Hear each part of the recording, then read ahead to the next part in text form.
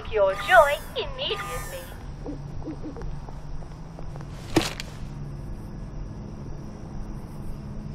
That should draw a crowd.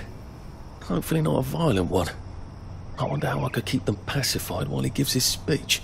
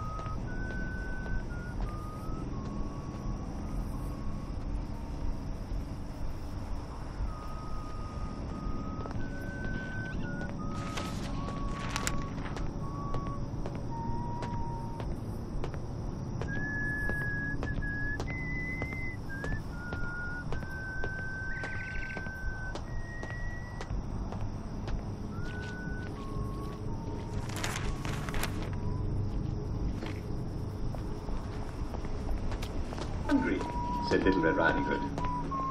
I got you some ham, said the wolf. Why don't you make yourself a ham sandwich? So Little Red Riding Hood made a ham sandwich out of her mother's ham, and she ate it right up. This is delicious, she said. Squeak, said a mouse. You're eating your mother's flesh. Awesome mice, they're always lying, said the wolf. Anyway, you can't be picky about your foods these days. Throw your other shoe at the mouse, and he'll never bother you again. So Little Red Riding Hood threw her right shoe at the mouse and killed it. Never bothered her again. What should I do now, Mother? Asked Little Red Riding Hood. Take off your clothes and get in the bed with me, said the wolf. What should I do with my apron? Asked Little Red Riding Hood. Throw it in the fire. You won't need it anymore. So Little Red Riding Hood threw her apron in the fire. What should I do with my dress? She asked the wolf. Throw it in the fire. You won't need it anymore, said the wolf.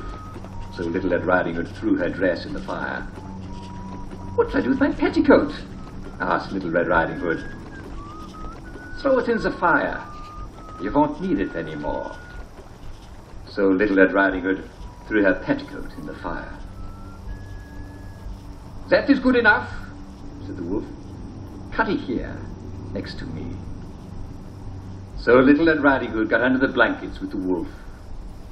Oh, Mother, said Little Red Riding Hood, what big eyes you have! Or the better for seeing you in the dark, said the wolf. This is not what I expected the future to be. Said Little Red Riding Hood, what a long nose you have! Or the better for smelling you, said the wolf. And don't you smell delicious, my sweet?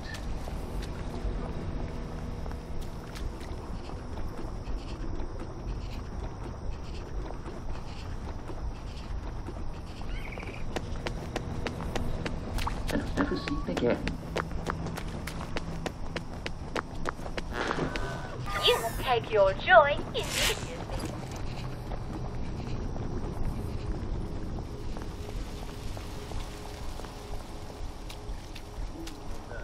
Every kind.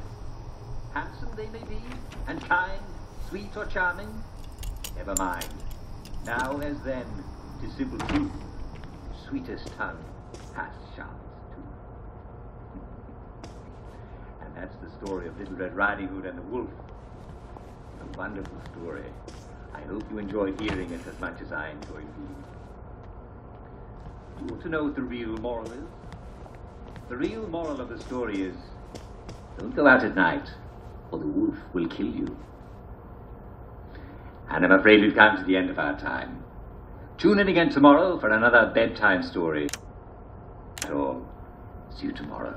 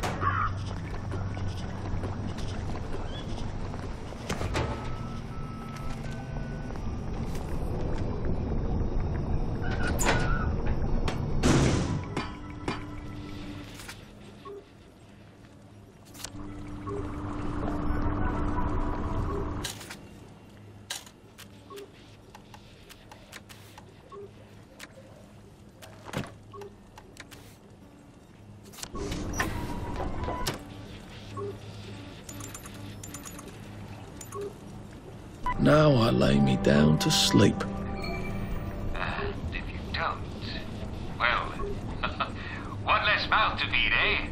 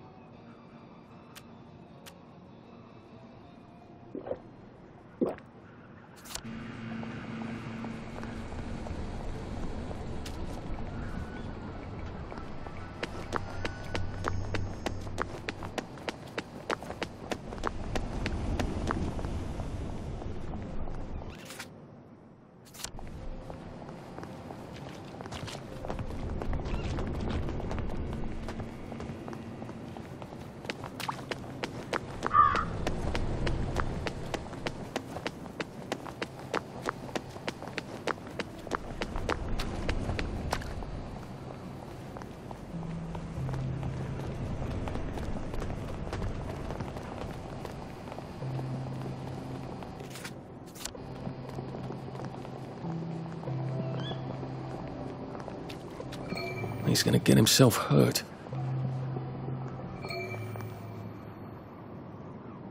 Thank you. Thank you. I think they listened. I think they got it. I'm sure they're going to go home and think it over. This is the start of something wonderful. Here, this may come in handy. I don't dare tell people to stop taking their joy. But this will take away the effects of the joy all at once. So you can make them see. Go, go! Spread the word! Make them see!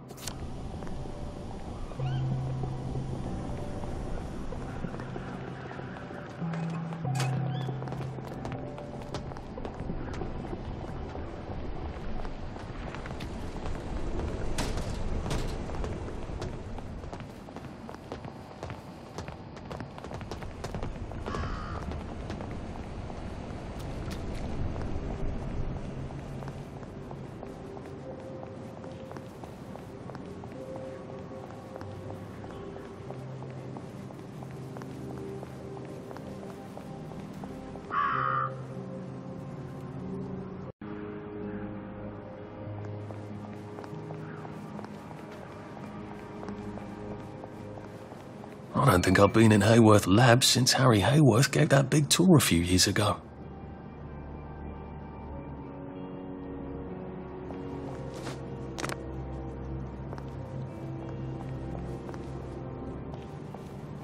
Sorry, sir. There has been a slight hiccup in the disposition of the lab, and it is currently in isolation. No one in, no one out. Please come back later. I'm a reporter. I'm supposed to interview Dr. Verloc. Oh, I hope he hasn't forgotten. Oh, a journalist, eh? Have you got your press pass? I left it at the office. Well then, you'd best go back and get it, haven't you? So a press pass gets me in. Amazing what people will do to get in the newspaper. Maybe I can go talk to Mrs. Oliphant at the Au Courant. See if she's got a spare press pass.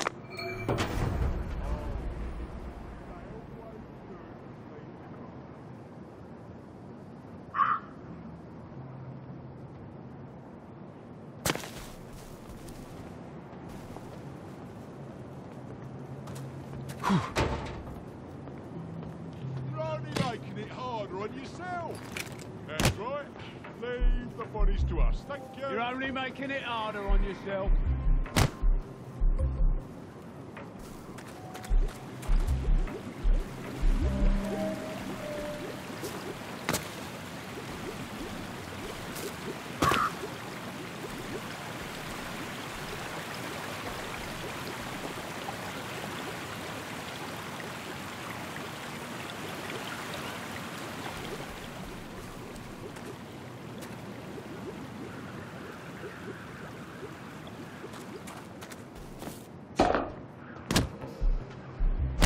You can't hide from me!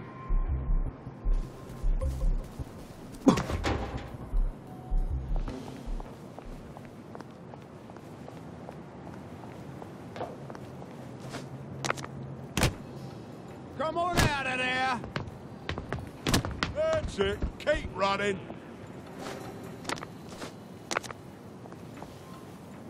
Oh, look whose tits up now! Don't think I've given up on finding you.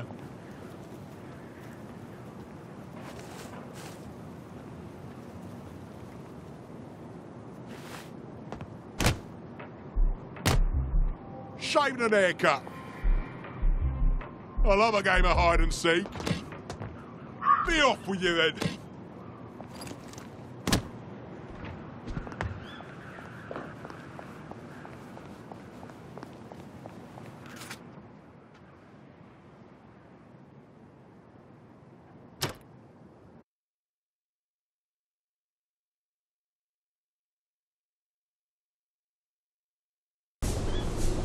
I feel oddly guilty for not buying a ticket.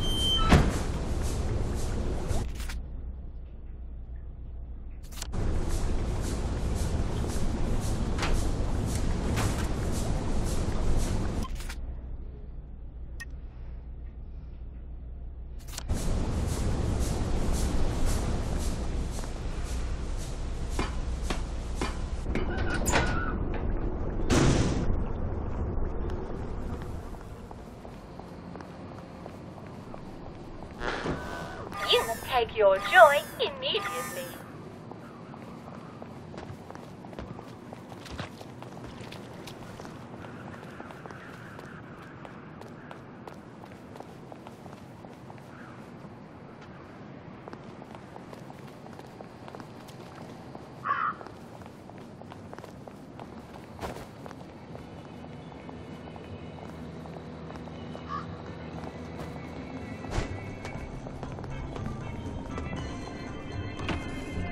My old office. That was fun, being a reporter. Receptionist is out for coffee. Typical. How am I supposed to get upstairs then?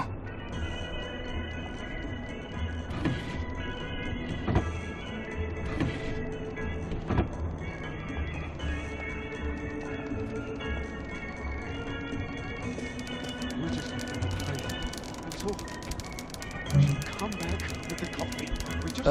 Excuse me, the door upstairs is locked. Just like my sisters, always pester, pester, pester. A lady can't go without coffee these days. It's unthinkable. Pardon me. Do you think someone could let me upstairs? Bloody wedding. Then I could get a cup of coffee. Can't you see I'm working? I've a sneaking suspicion that they want some coffee. If I don't get get some coffee soon. I'm going to shoot somebody. I can't stand tea. I must have coffee.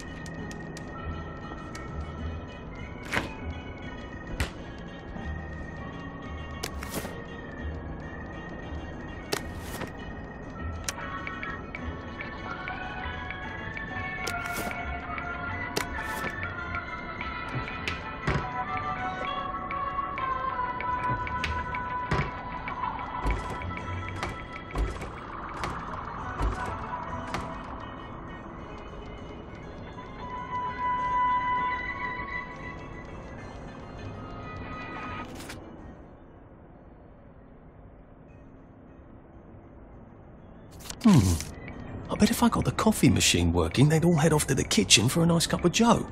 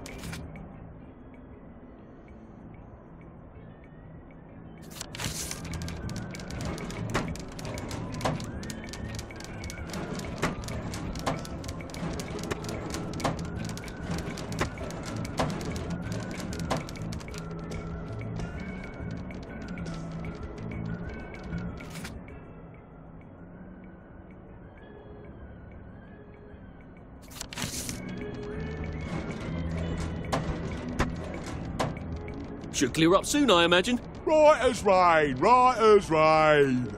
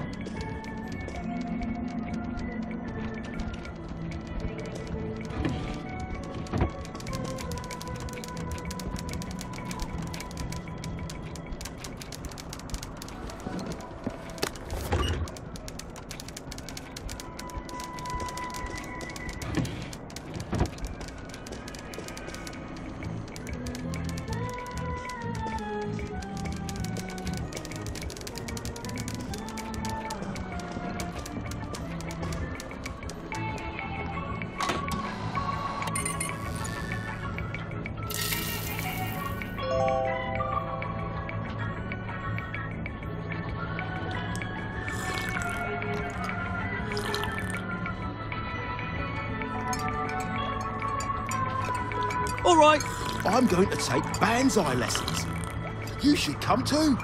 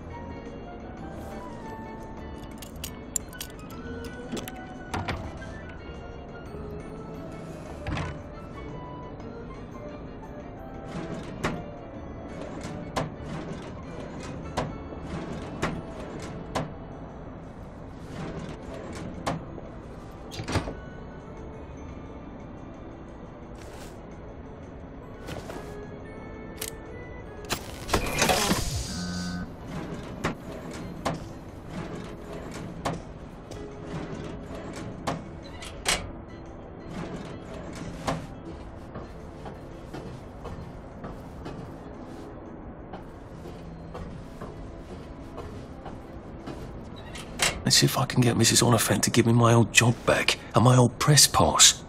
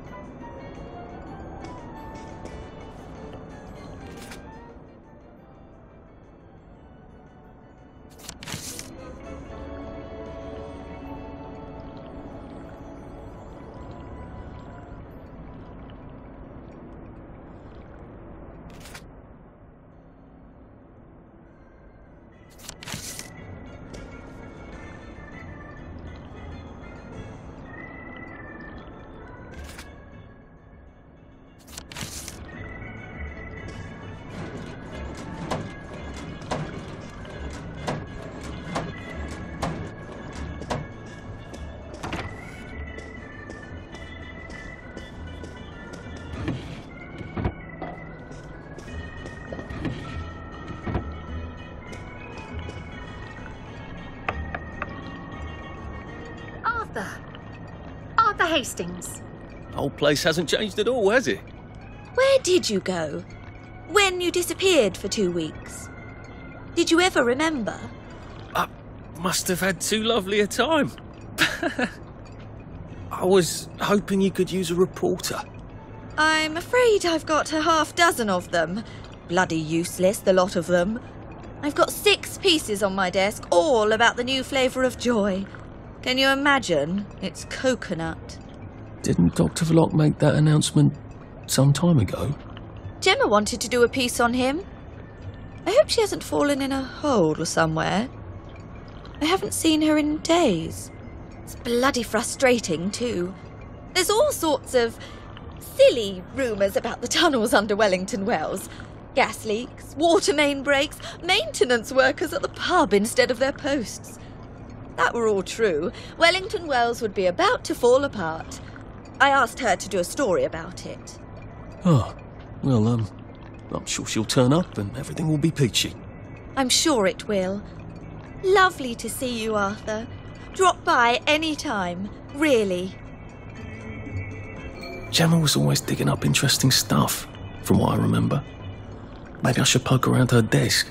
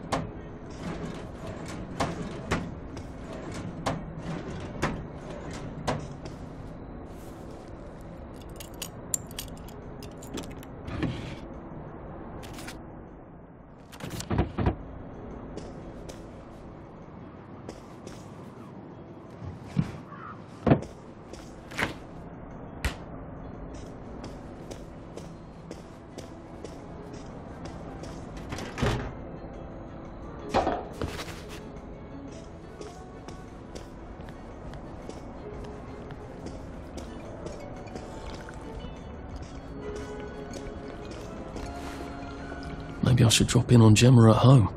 If she's really vanished, then maybe I can get my old job back.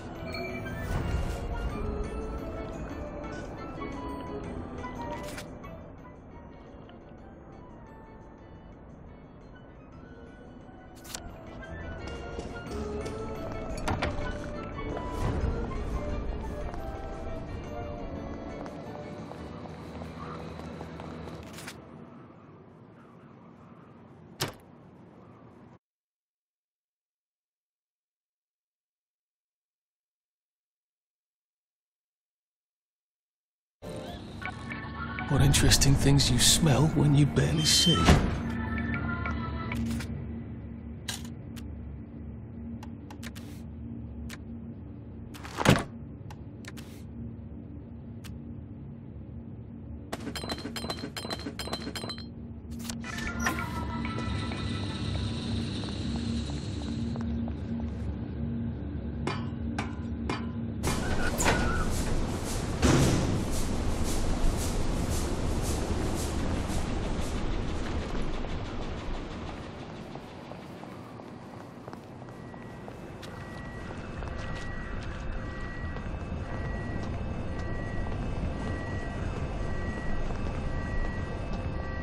That's coming from Gemma's house.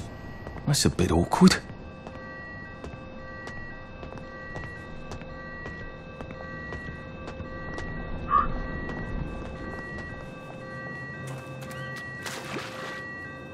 Just there to read the meter.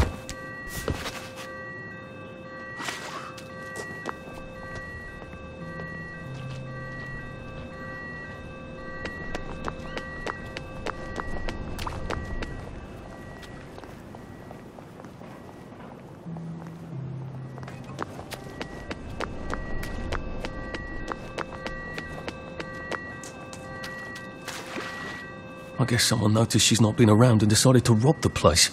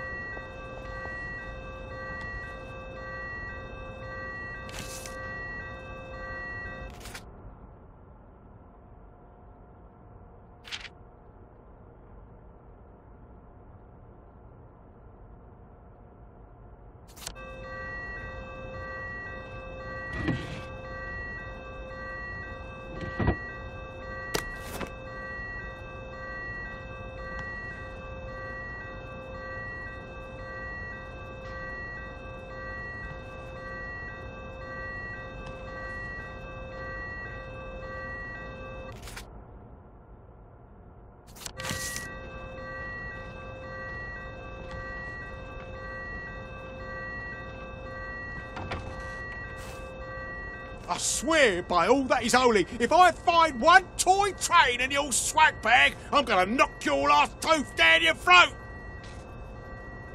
Gordo, turn that fucking thing off and come back down here right now! If the alarm's upstairs, I'm gonna have to get past Mr. Shouty here. Ow! What the hell? Who the fuck are you? I live here. Love what you've done with the place.